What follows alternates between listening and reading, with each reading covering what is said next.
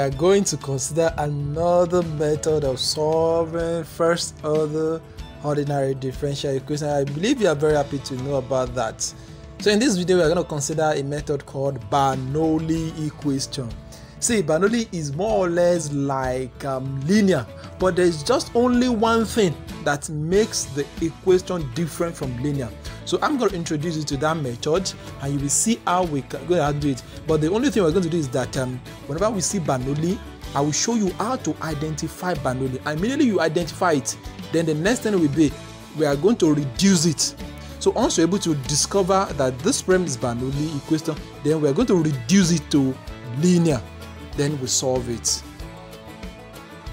But before we proceed, let's quickly revise. Let's revise those methods that we've learned. The first method is direct integration, and look at this one. Is very simple like this. We only have the y dx equals f of x. In this case, all you need to do is just to put the x beside f of x. Then you can easily integrate. So there's no problem with this type of method, with this type of first order. It's very simple. Just cross multiplying or multiply both sides by dx, then you carry out the integration. The second method is separation of variables. What is so special about this one is that we have the problem to be the y dx equals of fx comma y, but the only condition is that looking at the problem, we must be able to easily separate the variable fx comma y. So in this case, the variable fx comma y will now give us x of x, y of y. That is how we handle such a problem. We call it separation of variables. So we're going to consider the third example. The third case now is called homogeneous. In this case of homogeneous, we have the y dx equals of fx comma y. But looking at it directly, we cannot easily separate the variables. So what do? We now introduce another function called y equals to vx. But when we do this, we must be able to know that upon substituting the problem into it, upon substituting y equals to v of x into the problem, then it will help us to separate the variables. So that by the time you substitute y equals to v of x inside fx comma y, then what would happen is that you'll be able to separate the variables, because in that case the independent variable x will disappear. So let's consider another example. We call it linear, and look at this one. I think I've introduced you that in the case of linear, our function fx comma y is equal to what? Q of x minus p of x multiplied by y.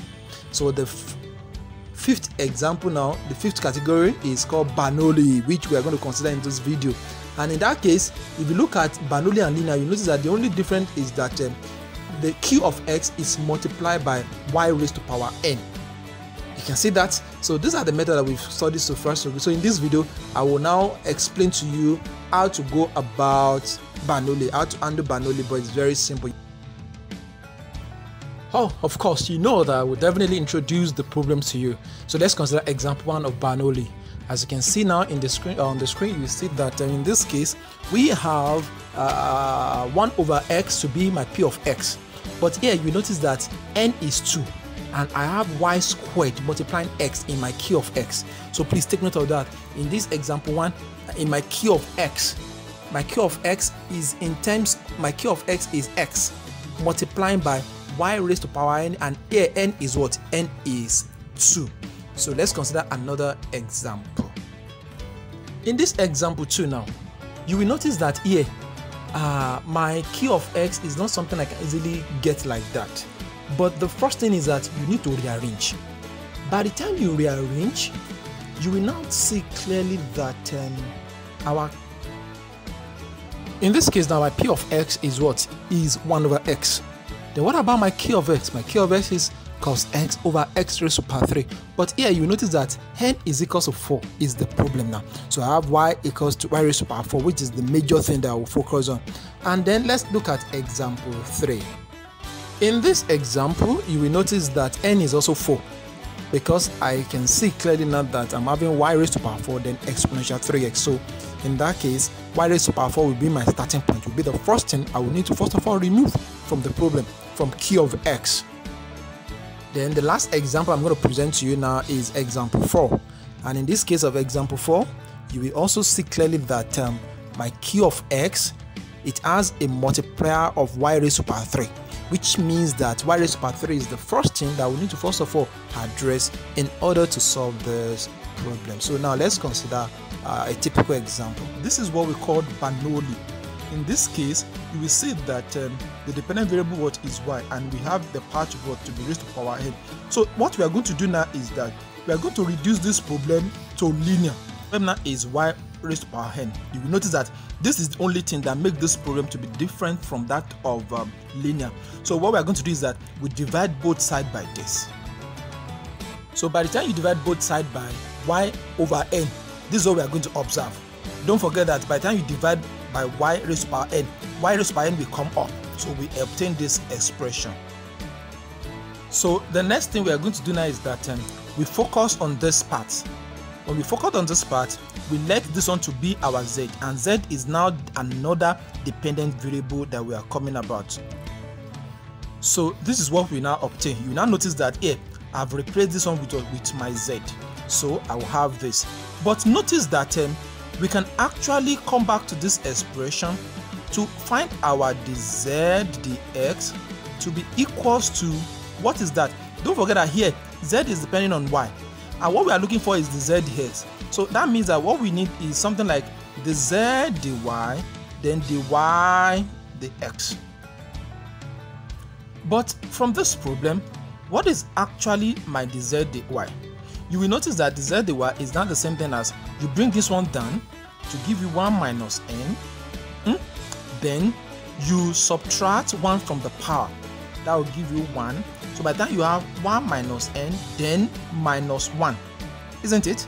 Then what about this? I will write this y dx. So which means that you can now see that the z dx is now equals to 1 minus n, then y into bracket y raised to power minus n, the y dx.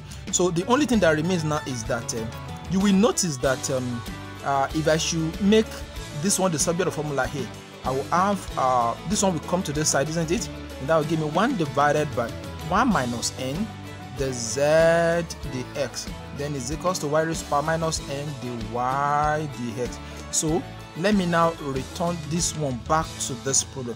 So which means that I will need to change this expression.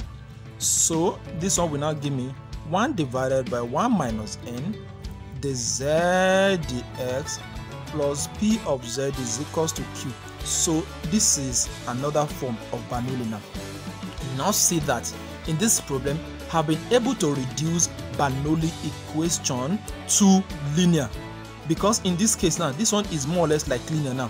What is so special about linear is that we have the rate of change of the dependent variable with respect to independent variable, then we have p, which is a function of the independent variable multiplied by the dependent variable, then is equals to what? Q. So this is linear. Meanwhile, this is what? Bernoulli. But the only thing here is that I've changed the dependent variable. This is the problem we want to solve. And looking at this, we see that this problem is indeed Bernoulli, because we have y squared here. So this would be the first thing we are going to do. And what is this is that we are going to divide both sides by y squared. By the time we divide both sides by y squared, this is what we are going to get. And you can see that in this case now, this one will cancel this. And that was exactly the reason why we started by dividing both sides by y squared. So by the time we simplify now, what we now notice is that we are having y raised to power 1 minus 2 here. And y raised to power minus 2, that will give me y. So the next thing I'm going to do now is that I will assign z to be this. So I can now say that let my z is equals to y raised to power minus 2, that is what? Minus 1. So if my z is equals to y raised to power minus 1, then that means that I've turned this one to z. So the next thing now is for me to obtain my the z dx. But don't forget that what I'm having is z is depending on what? On y. So using chain rule, I can say that my the z dy multiplied by dy dx. So from this expression, what is the z dy? The z dy here is what? Minus y raised to power what? Minus 1 minus 1, which is same thing as minus 1 y raised to power what? Minus 2. So I will substitute that one back to this space so that I can have my the z dx is equals to minus 1 y raised to power what? Minus 2, then dy dx. Now if you look at this very well, you notice that this expression here, are we together, is almost similar to this expression here. So what I'm going to do now is that I will need to multiply both sides by -1 so that -1 can come to this side. So if you look at this now, you notice that I've been able to come up with this expression. So what I will now do is that instead of, I will go back to this equation 1, but instead of writing this expression, I will now change everything. So let's now rewrite our equation 1 now. So before we proceed, let me quickly summarize. This is the problem we are solving, which is Bernoulli. Then I divide both sides by y squared, which is the problem. And by the time I divide both sides by y squared, then this is what I will have, isn't it? Because by the time you come back here, you put 1 over y squared here. And why am I dividing both sides by y squared? Because this is what actually makes this problem to be Bernoulli. And by the time I divide both sides by this one will go. Then this one will give me ordinary key of x to be x. And that one makes the problem to be linear. So by the time you divide both sides by by y squared, then you have this expression. And when you have this expression, then you let this one to be another dependent variable, which is what? Which is z. And when you have this one to be your z, then you can differentiate both sides. Don't forget, how did I come up with this one? I just come up with the fact that if my z is depending on y, then it means that the rate of change in z with respect to x is the same thing as what? The z, the y, then the y, the x, and this is called what? Chain rule. And from chain rule, what is my z dy now? I can differentiate this one with respect to y to give me this. Are we together? Then at the same time, I can have the y, the x. Don't forget that there is -1 here. Before it's the z dy, the z dx. But then you multiply both sides by -1, then the minus will come to that. That's how we obtain this one. So when we have this now, what is the next step now? Is that we now need to return everything back to the program. Don't forget that this is this expression here is this. So let me change this one with this. So this one will now give me minus the z dx, then plus 1 over x, and this is not my z, is equals what? Is equals to x. So the next thing is that I will need to multiply both sides by -1 to give me the z dx, then minus 1 over xz is equals to what? X. So the next thing is now is that you see that this is now what? A linear. So that's what I was trying to say the other time, that we normally reduce Bernoulli to linear. So what is the next step is that I'll find my integrating factor. So what is that? You'll see that in this case, I have my integrating factor to the exponential minus nx, and we know that this is same thing as exponential ln x minus 1.